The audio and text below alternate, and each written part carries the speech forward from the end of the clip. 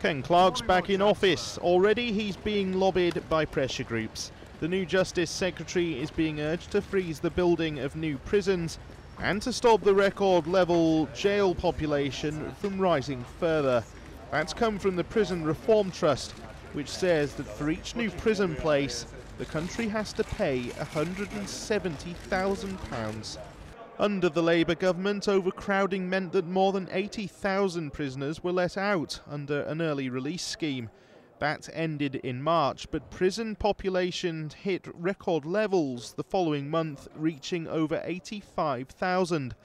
The Tories promised in their manifesto to increase jail capacity, but the PRT says that's unsustainable.